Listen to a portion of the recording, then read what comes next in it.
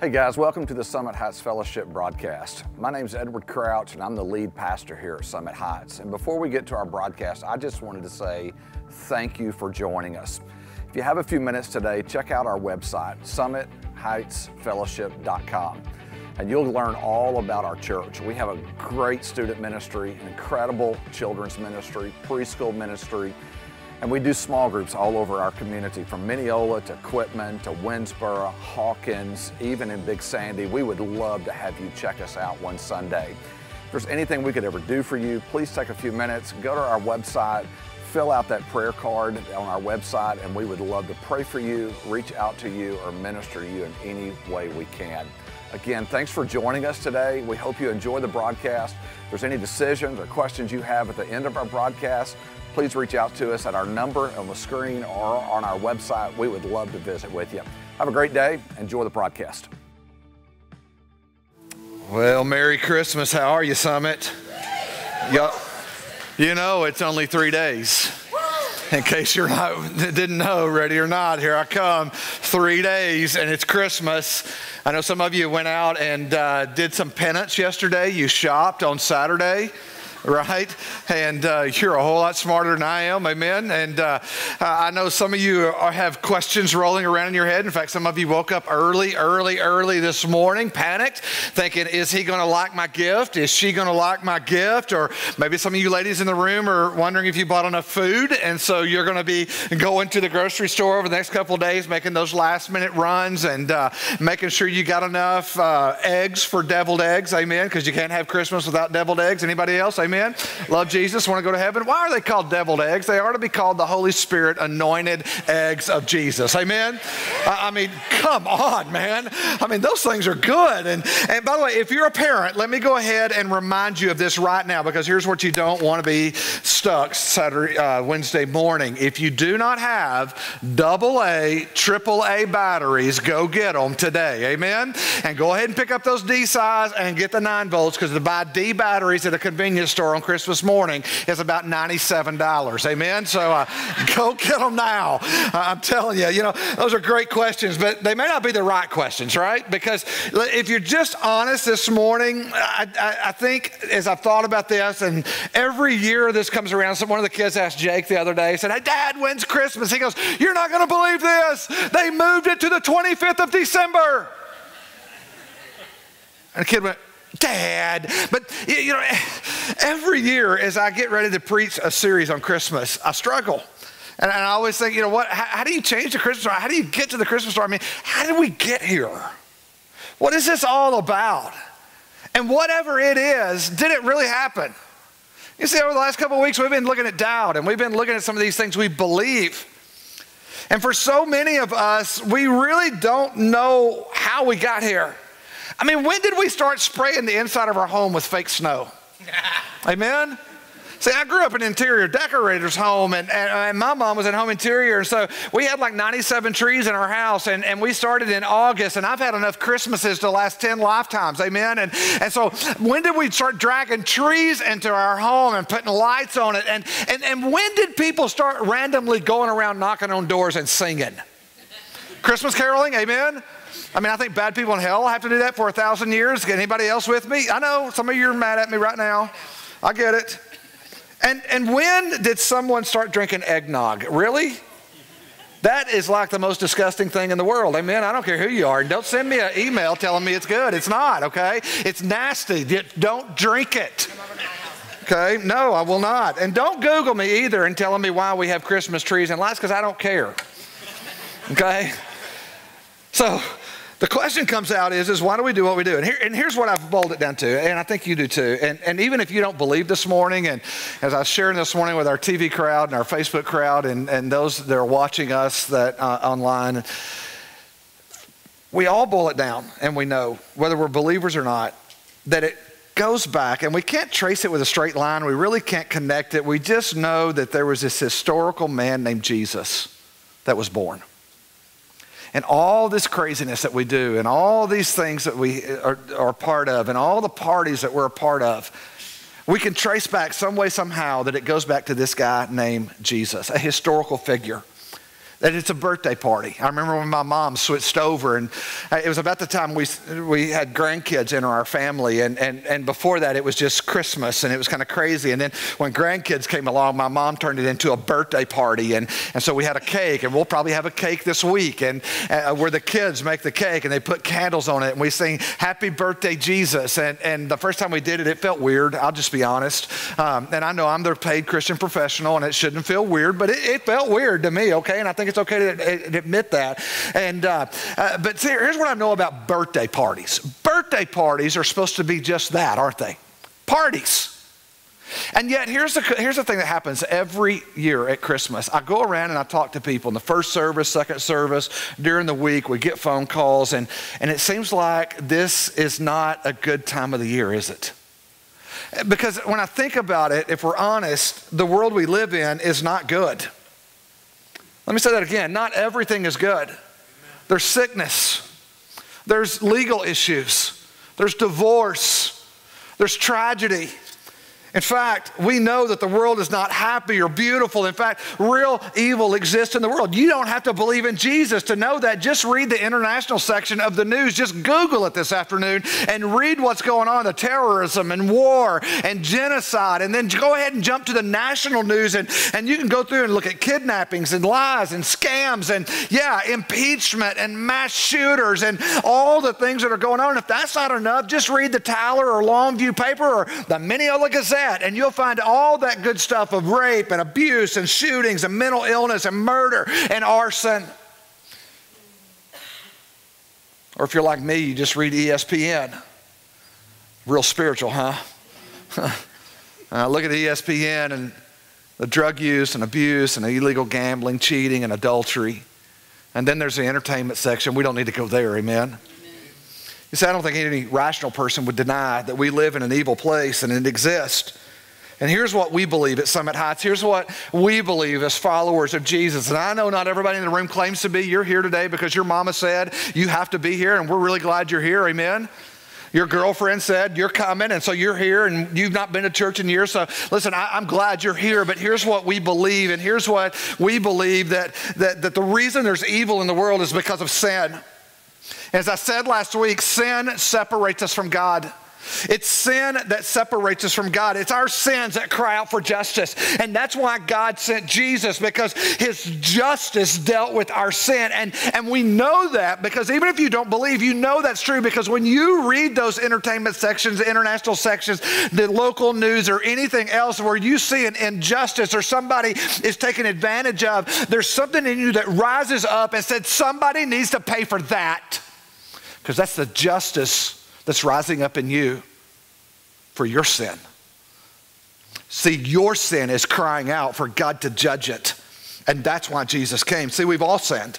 And when we sin, it brings evil in the world. And you may go, well, they had all this talk of sin. That's why I left church. And I get it, because some people, that's all they talk about is hell and damnation and all that. But listen, there's a reason we talk about that so much, is because that's why Jesus came, to set us free from that.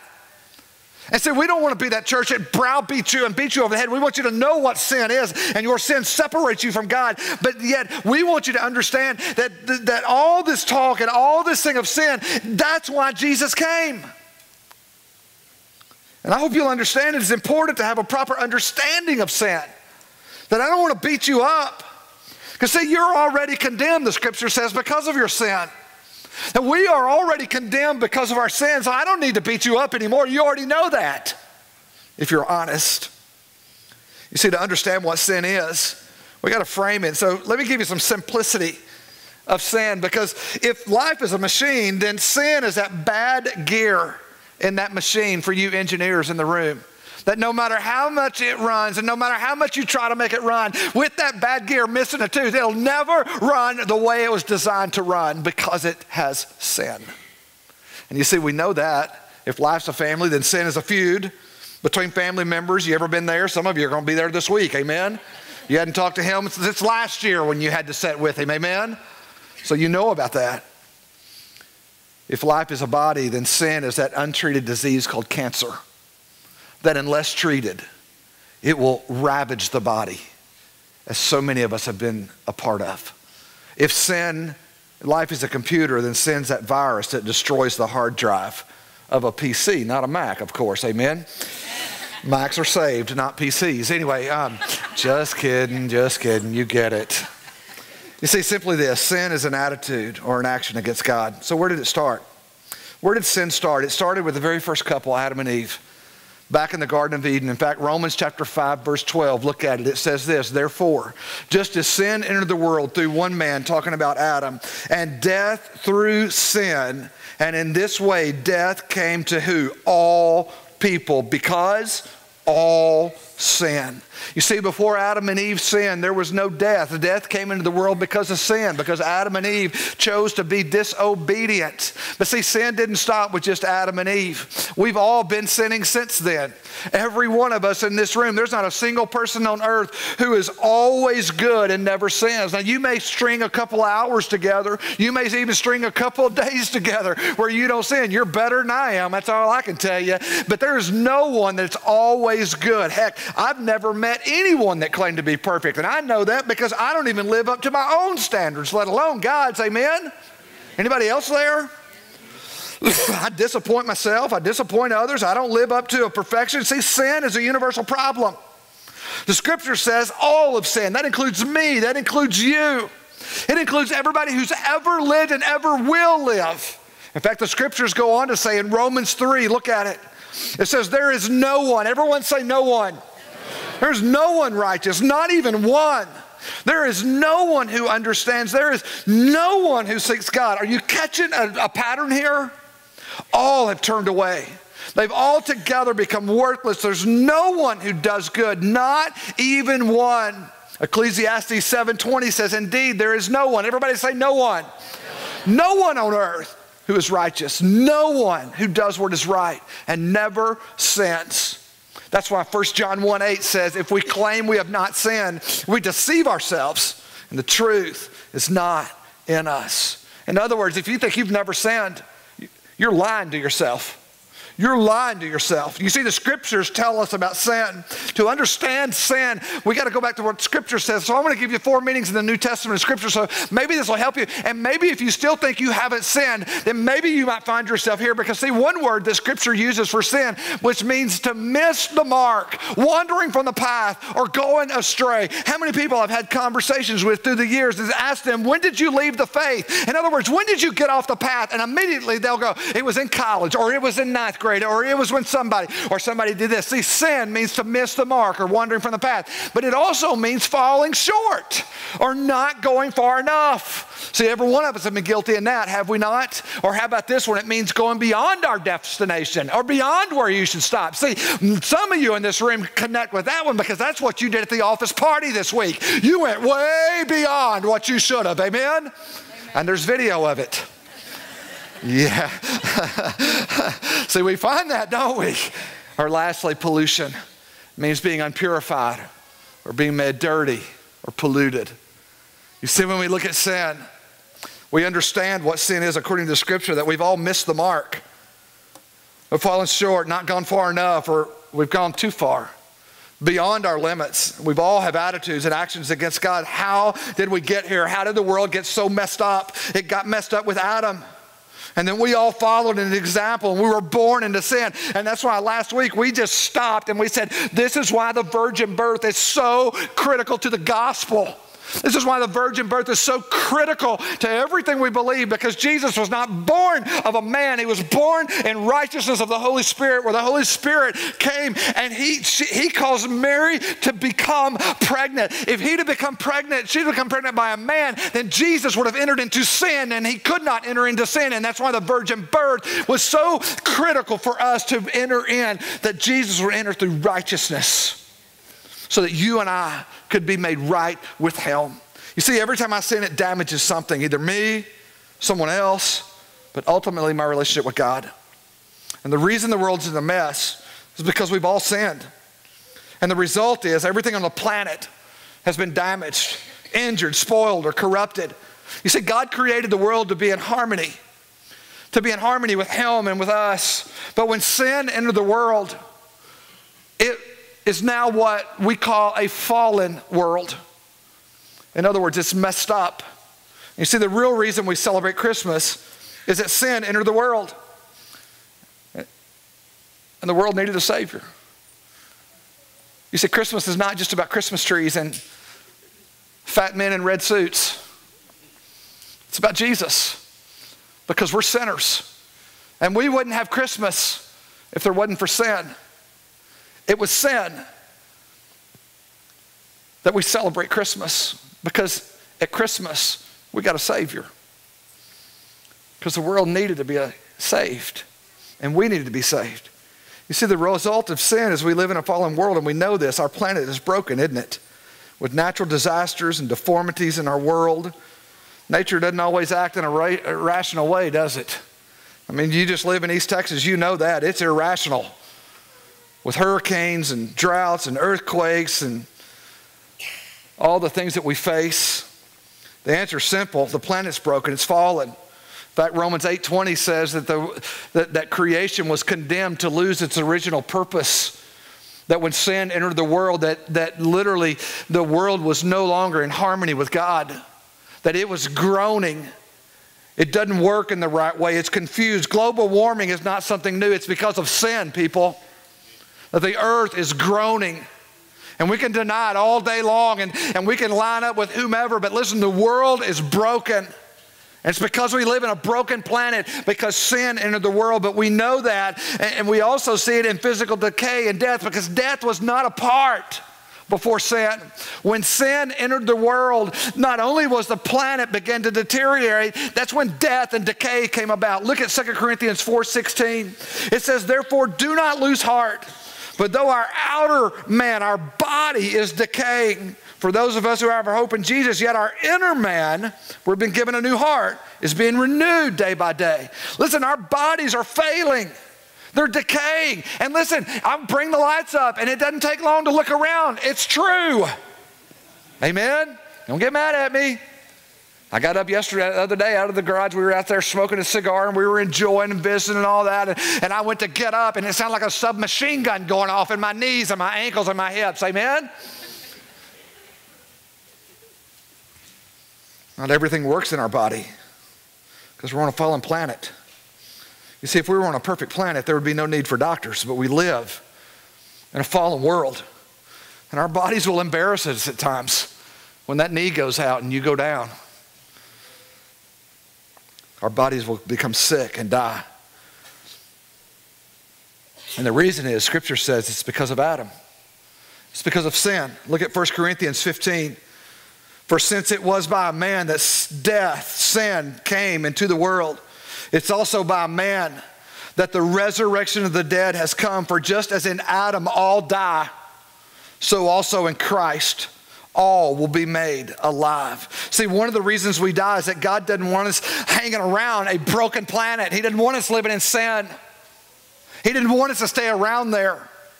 To live on a fallen planet for eternity would be hell. God said, I didn't make you to live in a place of imperfection. That's why he sent Jesus. See, one of these days, God's going to shut this whole earth down. Do you know that? Yes. He's going to shut it down.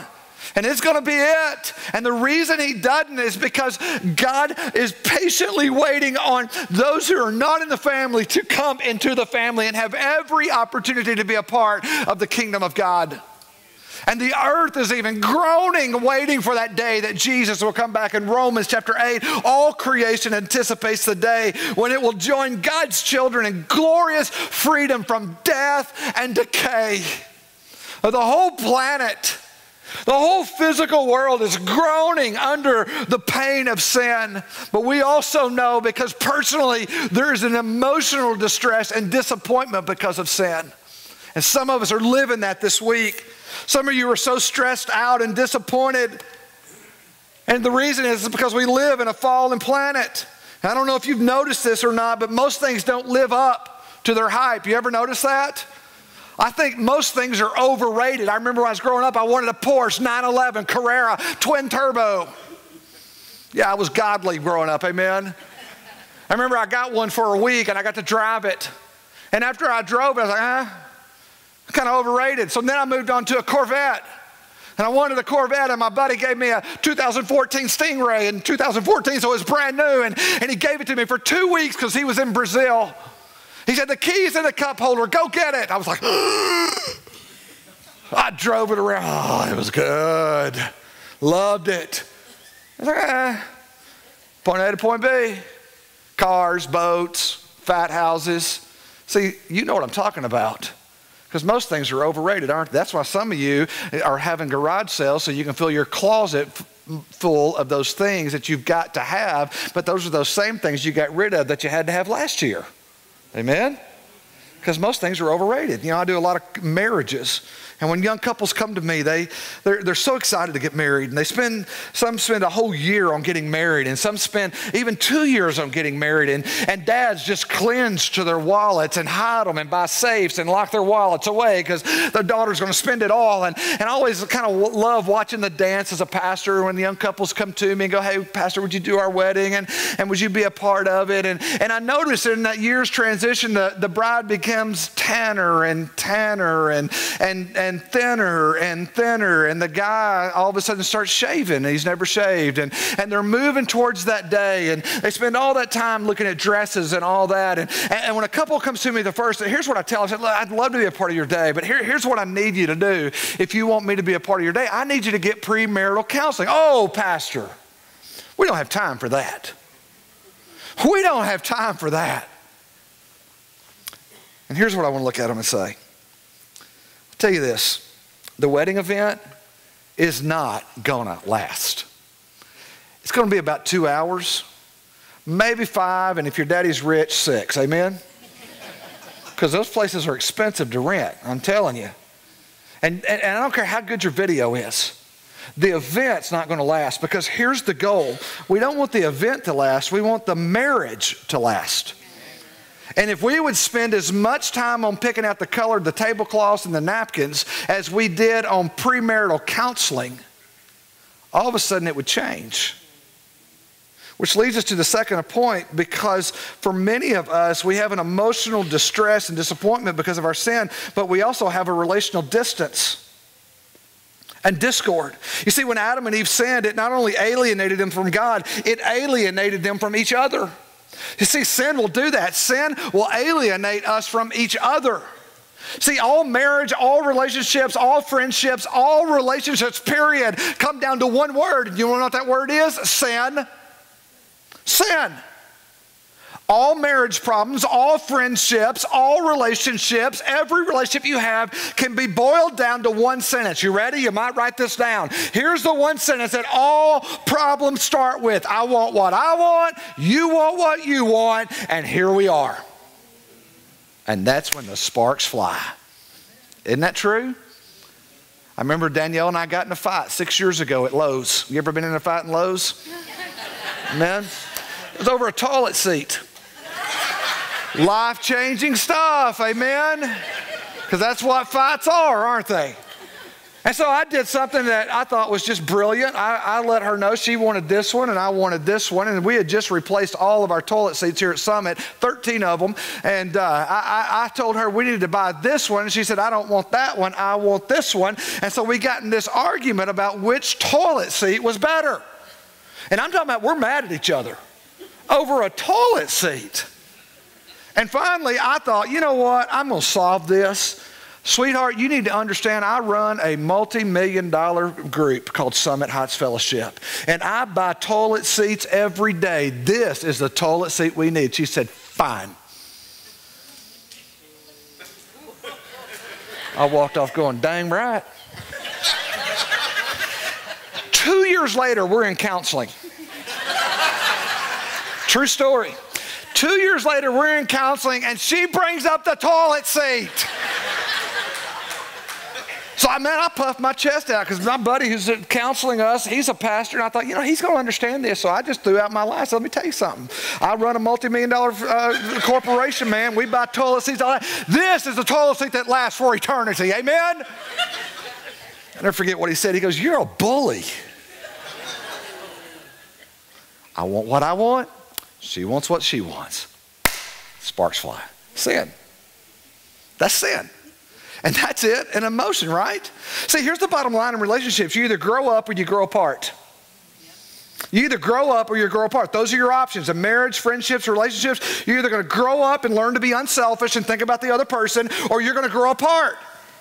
And people look at me, well, we're just incompatible. I was on the treadmill this last week, and I was walking along, man, I was listening, I had my headphones on, and I heard this statement, and I had to get on both sides of the treadmill. I had to stop and write this down, because here's what incompatible means. You ready for this? Incompatible is a synonym for immaturity.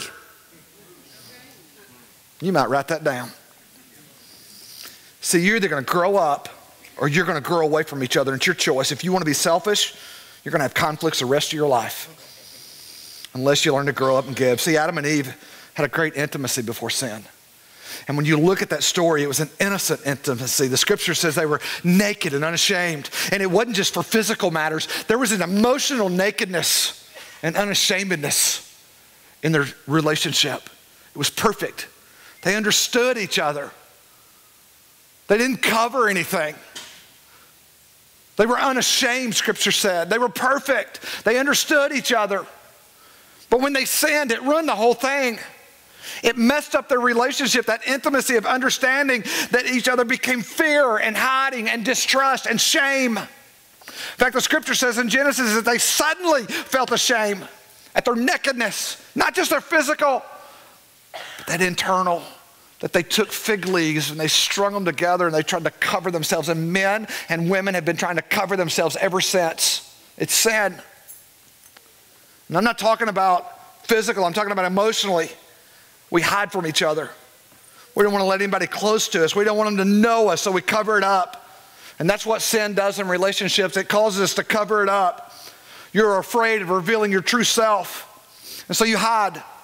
You hide from your husband, you hide from your wife, you hide from your friends, you hide from your small group, you hide from your church. See, that's what sin does. You don't let them know your deepest fears. You don't let them see you on the inside. Every relationship in the world has been damaged by sin and the evil that's in the world, but I can't go on because, see, Adam also did something when sin entered the world and God confronted him, as Adam blamed. That's the way we deflect, is we always want to blame. And he looked at God and said, ultimately, it's your fault. If you hadn't created that woman, I wouldn't be here. And nothing's changed since. You see, sin affects emotionally, brings disappointment and discord, but it also brings a darkness. Sin leaves a hole in our heart.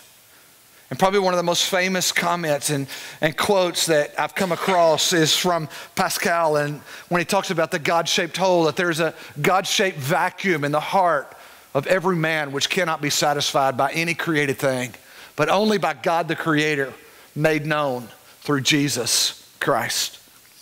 That you have a God-shaped vacuum that can only be filled by Jesus Christ, that can only be filled by you and I surrendering to the lordship of Jesus Christ.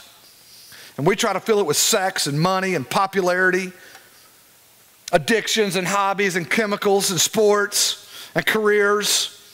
It's like putting a square peg in a hole that was only designed for the cross of the Lord Jesus Christ. That we may be known through his sacrifice and his resurrection. And without that, there's a darkness. See, what we need is God. And that's the message of Christmas, that we're all sinners, that we're all sinners in need of a God. And so many of us in this room, including me, we try to get our needs met with music and money and sexuality or anything else, and it's not the answer, and you know that, and I know that. And although the world is great, and there's so many great things in the world, there's natural disasters and decay and distress and discord and discontent. I mean, it's no wonder we're the most medicated society in the world when you start looking at all the depression. And I would be depressed if I thought this was the end. But thank God it's not. Because the message of Christmas is that we're sinners. And the good news is God acted. I mean, how can we be happy in a world full of pain and suffering and sorrow and brokenness and bad memories? How can you be happy on a broken planet? I'm going to tell you. There's this guy in the Old Testament named Jeremiah. And Jeremiah wrote 2 books. One of them's called the book of Jeremiah. Okay, duh. The other one's called the Book of Lamentations. And the Book of Lamentations means sorrows. And in Lamentations, listen to what Jeremiah says, and maybe you find yourself in that this morning. He says, I cannot find peace or remember happiness. And that's where some of you are this morning. You're looking for it. You've looked for it all your life, but you can't find it. Just thinking of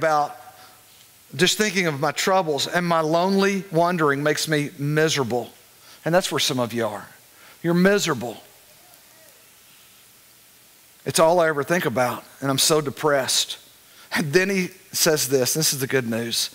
I remember something that fills me with hope. The Lord's kindness never fails.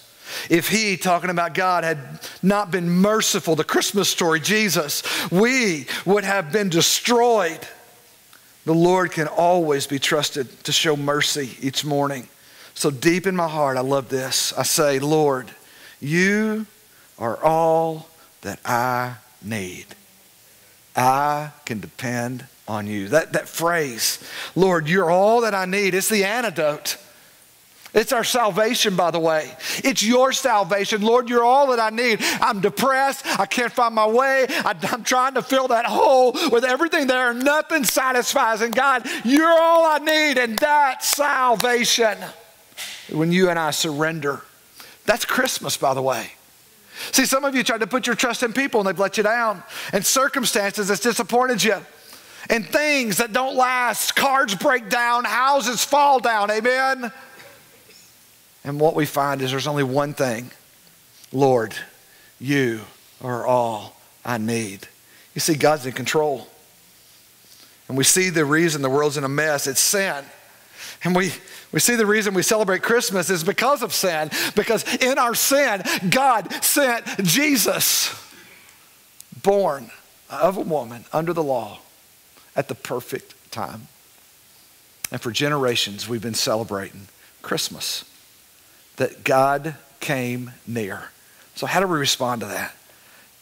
You see, I've blown it, you've blown it, Adam blew it, and we see the result. So how do we respond? How does God want us to respond this Christmas season? Let me give you 4 things. Number 1, receive God's grace daily.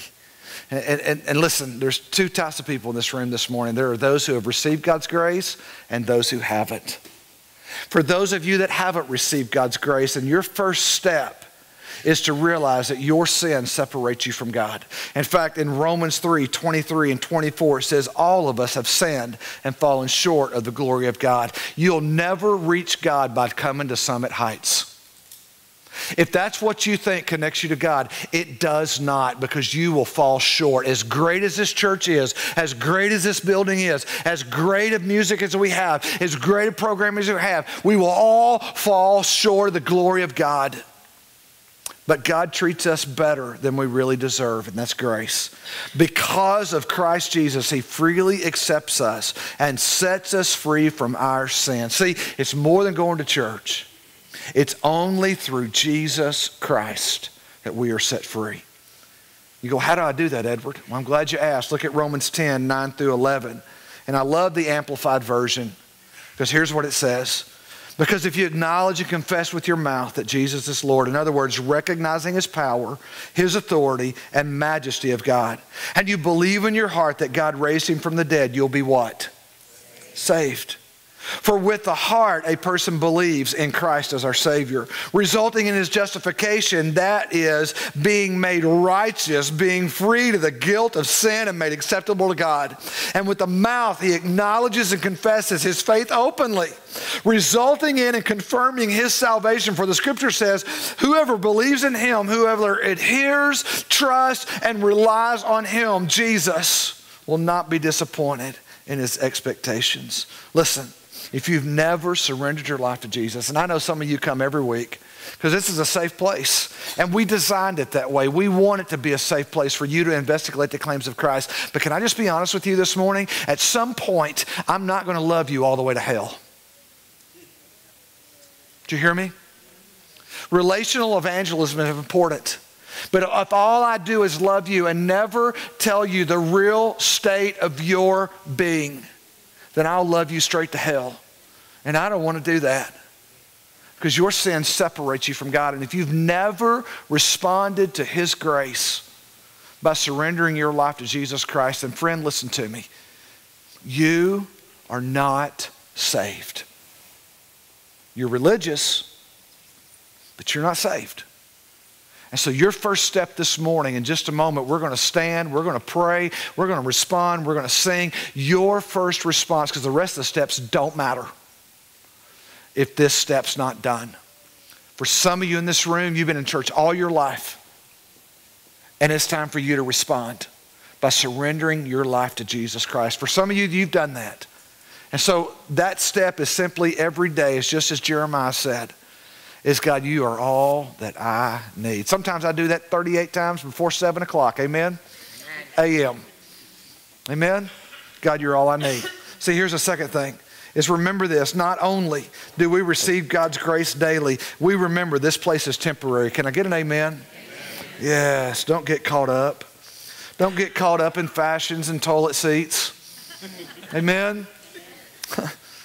Don't get too enamored with the things of this world or followers or all those likes and Snapchats and all that, because listen, everything's going to vanish one day.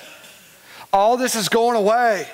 And there's only two things that last for eternity, God's word and God's people. And listen, I want you to be a part of God's people. I love you. I may have never met you. I love you. I don't want you to live without Jesus. And there's only two things that live forever, and that's God's word and his people. This is all temporary. And Scripture says that I'm only here on earth for a little while. This world's not my home. This world's not my home. I only have one king, and his name is Jesus. It's temporary. And here's the third thing I would tell you, and this is probably where I struggle the most, and I'm just being honest with you, is you got to reject man-made solutions. See, the world is broken, sin and evil, which means we have unmet needs. Because this isn't a perfect place. In fact, some of you have personal needs and relational needs. Some of you have sexual needs. You have the need to be understood, to be loved, to not be lonely. You have financial needs. And the easiest thing to do as a believer in the Lord Jesus Christ is to take things into your own hands. See, the Scripture says there's a way that seems right to a man, but the end thereof is death. And you see, I think about that list, and maybe you have all those needs. Maybe you have a medical need this morning, and the easy thing for you is to take that into your own hands and do something and not wait on God. For Danielle and I, where we struggle is when we have a financial need. And it's so easy for us when we have a financial need. We're facing a financial need right now that we keep praying and asking God, God, would you do this? And God, would you provide that? And it seems like when that financial need became real for us, every day we get a check in the mail that we can cash, and it's a loan at 19% interest rate. Anybody else getting those right now? And you know how easy it would be for me? Well, God, you hadn't provided. Well, God, I know you've given me a free boat, and you blessed me with a truck about 4 months ago, and it doesn't cost me a thing. And God, I don't know why you're not going to do this, so I'm just going to take a loan and do it man's way, because that's what the world tells us. And it's so easy to do it the world's way, and it would be a really, really big mistake. And that's why some of you are struggling. And the last thing I would tell you this morning is because of sin, Jesus came. And when Jesus came, he saved us. And now God wants us to testify, to go tell, to go tell. You see, once you know the meaning of life, that Jesus died for our sins so that you and I could live in forgiveness, and once you experience that, I'm telling you,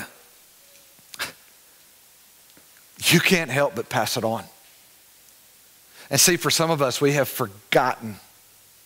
It's been so long because we're so enamored with fake snow and fake trees and lights and caroling and doing all that. And listen, that's all fun. And listen, we'll do it this week in my family. But let's not forget the real reason Christmas exists is because of our sin. And because of our sin, God sent Jesus to take care of our sin issue so that you and I could live in forgiveness. And he wants us to go tell it to the world. The Bible says, go into the world, like a breath of fresh air and share the good news. You know, it's that time of year where I get tired of Christmas carols, but there's two that I love. There's two that I love. I go fishing most every Friday, and a week ago Friday, I was out on the boat at Brookhaven, and I had my jam box. I did it again. I'm dating myself. I had my Bluetooth speaker on the boat. Some of you don't even know what a jam box is. And one of my favorite Christmas songs is by Bob Seger. Can I get an amen? Little Drummer Boy. I listen to it year round. I was listening out on Brookhaven, did a little fishing, and had Bob Seger. I mean, Bob Seger is just close to godliness. I don't know, but I love him and just love listening to his voice and all that. But the second favorite song, when it's done well, is that old African-American carol called Go Tell It on the Mountain. Can we sing it together? Go tell it on the mountain, over the hills and everywhere. Go tell it on the mountain that Jesus Christ is Lord. You know, the mountains in the Old Testament was a barrier. The mountains in the Old Testament were a barrier. In fact, that's where men would go up to meet God. Let me tell you what makes Christmas so different is God came off the mountain and became one of us. That no longer is the mountain a barrier to God. The mountain is only one thing, is to get on top of it and shout, Jesus Christ is Lord. Go tell it, church. Go tell it. See, that's the glory of the Lord. That the mountain of God is no longer barred from his people. It's no longer a barrier for his people. It's now one place that we can get on top and shout to the world that Jesus Christ is Lord. That's why we have Christmas. Is that we were sinners and our sins separated us. Now, through him, God with us, Emmanuel, came and lived among us, and he died. You see, not only does Christmas point to Jesus, it also points to Easter, his death, the culmination of his life, and his resurrection from the dead, so that you and I may be forgiven. That's Christmas. Merry Christmas. A bunch of sinners. Amen? And so am I. The question is, there's some of you in this room that's never surrendered your life, and you need to. So I want to give you an opportunity this morning. Can we pray together? Lord, I love you. I thank you that we can come into this place and be honest and laugh and cut up and enjoy you and enjoy each other. After all, it's a birthday party. Because you came, you saw us, you heard our cries. You saw our rebellion and you loved us anyway. And you sent Jesus to die for us in the form of a baby that every year we celebrate. That every year we celebrate the incarnation of God. That you became one of us. That God became man, fully God, fully man, to live among us. And 33 years later, die on the cross as a perfect sacrifice for our sin. In our place. Should have been us. But we've now been justified and made right by his sacrifice. So Lord, I pray for that one this morning, that man, that woman, that child that realized they're a sinner, that they've fallen short. Some ran so far past the mark, God, they're still in recovery, but they're sinning and they're sinners and their sin separates them from you. And God, you offer us something we don't deserve, and that's grace, that if we'll just confess with our mouth that you're Lord, your power, your authority, your majesty, believe in our heart that you raised Jesus from the dead. God, whoever believes in you and surrenders to your authority as King will be saved.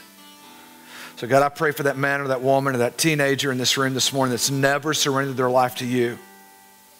that God, you'd give them the courage in just a moment as we respond to maybe turn to their mama and daddy or turn to the friend that brought them, or God, give them courage to step out and come and grab one of our elders or prayer team by the hand and say, I need to get saved. I need to confess him as Lord. Or would you give them courage? And Father, for those of us that already know that and have a relationship with you, God, as we take communion this morning in worship, let us remember the body and the sacrifice that, Lord, as Jeremiah said, you are all we need. So, Lord, I love you. Thank you for today, and thank you for Jesus. And we ask everything in his name. And everybody said, amen. Let's stand together. Hey guys, welcome back. We hope you enjoyed the broadcast today. And if there's any decision you felt like God is leading you to make today, we would encourage you to make that decision and to go online. There's a prayer tab on our website that you can go to. We'd love to pray for you.